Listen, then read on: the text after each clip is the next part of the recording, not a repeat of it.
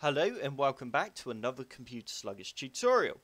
Before we get started, have you subscribed to my YouTube channel yet? If not, be sure to click on the big red subscribe button on my main page. And once you have done this, don't forget to click on that bell to be the first to get notified when I upload a new video.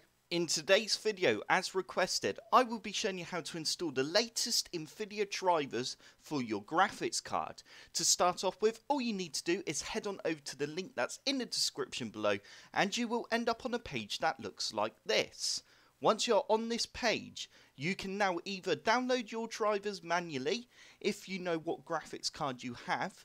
If you don't know what graphics card you have in your machine, don't worry, because we can click on this download button here, which will download the GeForce Experience, and then it will detect our graphics card and download the drivers automatically.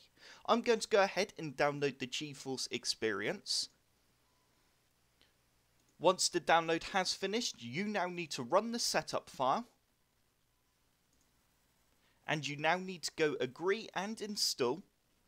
Once GeForce Experience has opened up, you now need to just close down the highlights and we need to click on Get Started.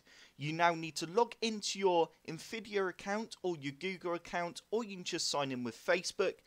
If you don't have an account with any of these options, don't worry, because you can sign up for free on the NVIDIA website, or you can sign up for free for a Google account or a Facebook account. I'm going to go ahead now and sign in.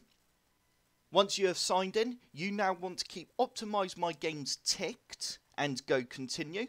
And you want to go continue again and continue again. And now we can press done. We now need to go to the top left hand corner of our screen and click on drivers. You now need to click on check for updates and we need to press download. It will now begin to download the latest NVIDIA drivers.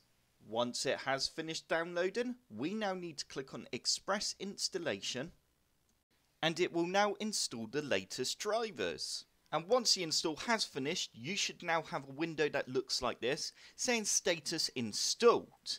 And it really is as easy as that. You now need to restart your computer and you will have the latest graphics drivers on your computer. I hope this tutorial has helped. If it has, hit the like button below and subscribe for more computer sluggish tutorials.